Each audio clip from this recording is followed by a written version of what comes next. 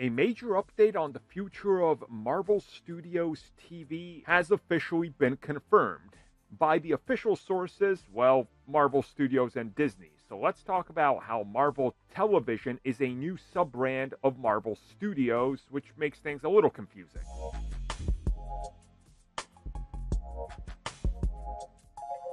So if you've been keeping up with everything, you know that years ago, let's say a decade ago, there was two divisions within Marvel. There was Marvel Studios, which did the films, and Marvel Entertainment, which did the TV side of things. Daredevil, Runaways, Agents of S.H.I.E.L.D. and all that.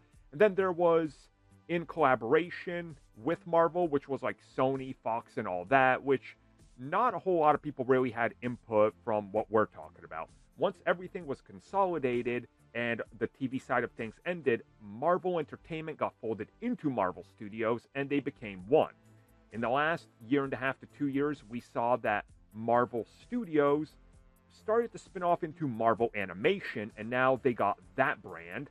And, well, we heard rumors that they were going to be rebranding again, and that there was a potential for like an R-rated brand and other things.